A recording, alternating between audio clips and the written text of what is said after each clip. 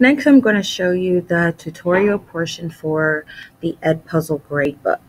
As you can see on my teacher page, it has my classes. It also is synced with my Google Classroom, and this tab indicates the gradebook.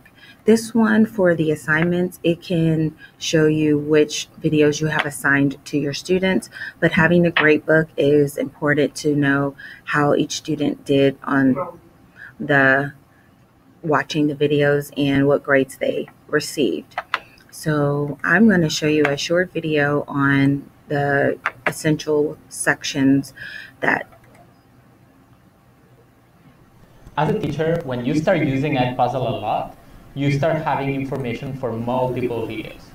So instead of having to go one by one to check the progress of your students in each video, we have created the gradebook.